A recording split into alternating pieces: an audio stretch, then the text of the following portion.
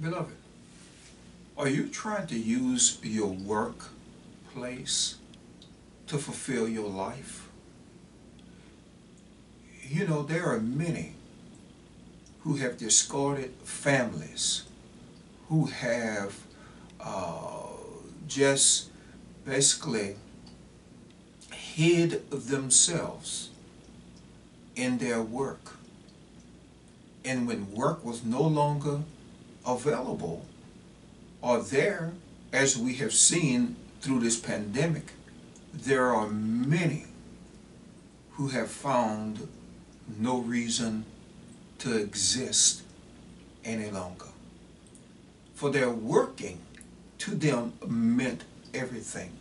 They were basically married to their jobs and used their jobs as a way of a scapegoat in order to get away from the situations that they were facing in their lives. And now at this time when literally everything stopped, they were unable to survive even the relationships that was being established through their living and their surviving.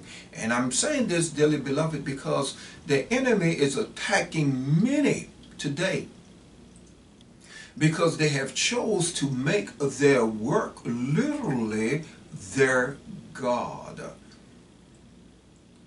And beloved, your work ought not be your God, but your God ought to be in heaven and your relationship with him. The word of God tells us that in the 13th verse of the first chapter of Ecclesiastes, it says, "And I gave or set my heart to seek and search out by wisdom concerning all things that are done under heaven. This sore was travail had God given to the sons of man to be exercised therewith. I have seen all the works that are done under the sun, and behold, all is vanity and vexation of the spirit." Or interpretation says, a grasping for the wind. That which is crooked cannot be made straight, and that which is wanting or lacking cannot be numbered. Dearly beloved, Solomon is making it very clear that you cannot use your workplace as an opportunity in order to establish a sense of meaningness or purpose for your life. Your purpose is a relationship with the Heavenly Father of heaven. That is what creates purpose in your life, not your job, not the things that you do. Because ultimately, dearly beloved, even though it may be some things that you do outside of work itself, it still will not bring you purpose for living. Purpose for living comes from a relationship. It's like when you first fall in love. You could care less about anything. Your mind was on that particular person 24/7. But you know, after you get married and after you go through the process of living and establishing, dearly beloved, that relationship is not nowhere as it was in the very beginning, where you was constantly thinking about this particular individual 24/7. One who does that today still, we call that person, we say that something is wrong with that individual. He is somehow in some fantasy world, or he can become a serial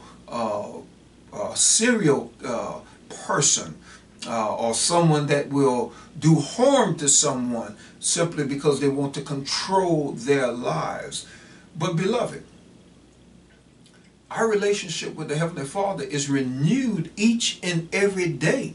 So that's what makes the difference. Our work relationship is not renewed each and every day. As Solomon said, there's nothing new underneath the sun. And many of us go back to the same jobs over and over again. So if we establish a relationship with the Heavenly Father, which gives us the ability not to be bored any longer, but rather to have our renewness each and every morning, to come into a full relationship with the Heavenly Father. Dearly beloved, even as the word declares in the name of Jesus Christ, that this sore travail had God given to the sons of man to be exercised therewith, to try to find something or an ability to be able to not allow life to be a boring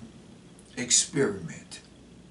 And the only way to do that, dearly beloved, is to know that there is nothing in this earth, including our work, that will bring fulfillment fully to us. And woe unto the person who have used their workplace to do that and now no longer is working. Beloved, they have no purpose for existence. So make not that your purpose in life, but rather a relationship with the Father. Dearly beloved, that the Lord bless you and keep you this day in Jesus' name.